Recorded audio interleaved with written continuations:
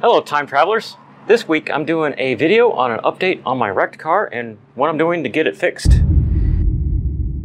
This is my look of disapproval. As you can see, it's all wrecked and nasty. If you are not subscribers or whatever, you haven't seen the videos before about the car. Hey, this is future me, here to fill in context for stuff I forgot to say. Anybody's asking, what kind of car is that? Well, it's a 1979 Nova. It should look like this, but it doesn't. More on this soon. And what happened to it? I got in a wreck. And more information on that, you can click this video up here.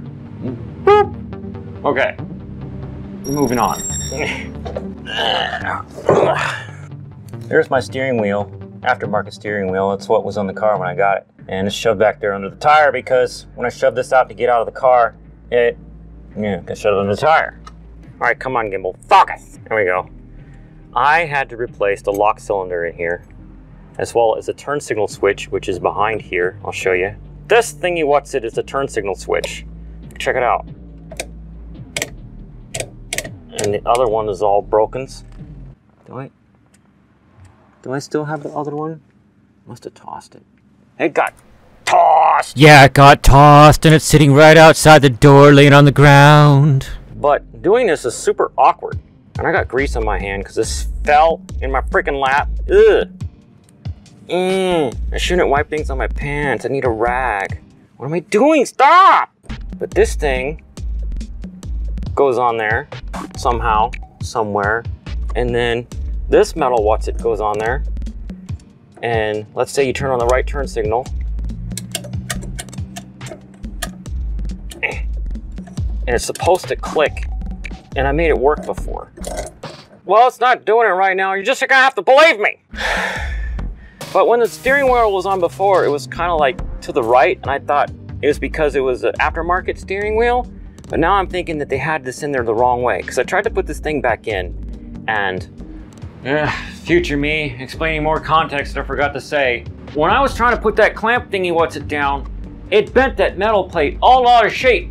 And I was like, okay, stop recording my how to do this thing on a Nova video and go inside and stare at eBay for a couple hours and try to find a replacement part that I couldn't find, and I couldn't find it anywhere. Not even ClassicIndustries.com has it. Jerks! They should have it! And none of the other websites had it either, and if you think you found it on a website, don't link me to the website, link me to the actual item and put that in the comments. Thanks, and it's called a steering wheel lock plate, by the way. And here's one from a different year or something, I'm not sure, but it doesn't match, so I can't use it. It's all I could find. So, I sort of straightened it out with 2 vice grips, and hopefully it'll work whenever I get the motivation to put it back together. But I am gonna have to watch the footage I recorded of me taking it apart and do screen caps so I know what order to put it back together in and where all the parts go. Lame! It's really awkward and weird how you do it. You gotta use this thingy, what's-it? And this middle part screws onto there, and then you spin this around to tighten it, as you could see. Focus with my nose! As you could see, the wing nut things broke off. Because I was like, why won't it go down? And as you tighten it, what it does is it pushes this down and compresses the string that you saw on a previous scene. And then you take this metal clip and it goes on there and holds it. See the groove where the clip goes in? Bug on my neck! Freaking summer. And then you can put the other stuff on, which is like that thingy, what's-it? And how am I supposed to know which way it goes? It says top A, top B, and then over here it says smudgy, really old and hard to read. No, that's a stamped part number, I think. Glad I have a light in my hand. And somewhere in there goes this. I'm gonna have to watch my previous recording. So that is gonna be future videos once I get around to editing them. I'm gonna put this gimbal down. And now for this week's tech thing, which I didn't even look up until now. AMD Super Computer.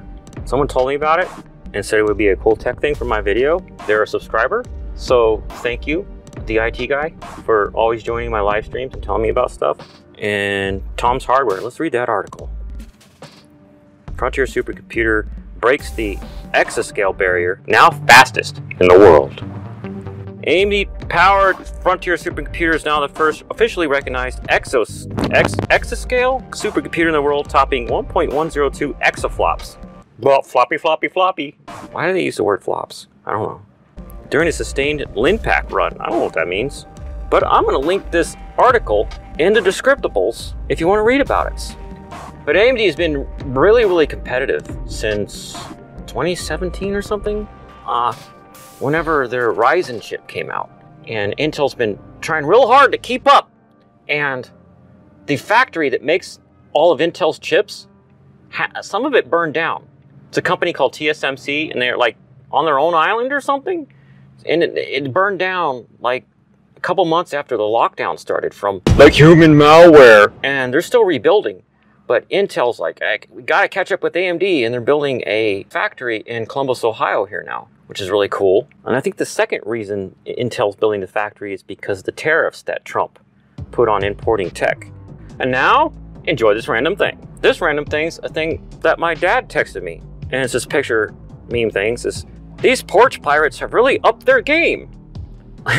With a picture of an Amazon truck being towed as if the whole truck was stolen.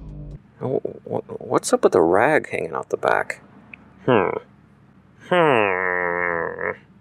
I said, lol, nice. I'm gonna use that for the random thing. And this dad joke, I guess it's not related. Yeah, call this a bonus random thing, because I grabbed it because it's a car thing, since I'm sitting on my car. And, you know, it's Doc Brown and Marty McFly at the DeLorean. It says, where are you going, Doc? He says, back to 1998, Marty, to fill the tank up, because gasoline's so expensive. Apparently, that's not a dad joke. I need a dad joke. Oh, I found one. It's actually car related. Great! My dad sent me this too. And it's from the Facebook page, Mopar Style, the visual art. And it says, words to live by. Race car backwards is race car. Race car upside down is expensive. That's funny. Oh, my alarm on my watch is going off because I'm filming this during my lunch break while teleworking. Isn't that awkward? Actually, it is going off, seriously. I gotta run back inside and clock back in. So, if you want to see what happened to my car, click on this video over here. And click down here for whatever video YouTube thinks is best. Subscribe to the channel over here and check out my music soundtrack because I make my own music. Alright, okay, bye. We'll just put that back. Turn the light off.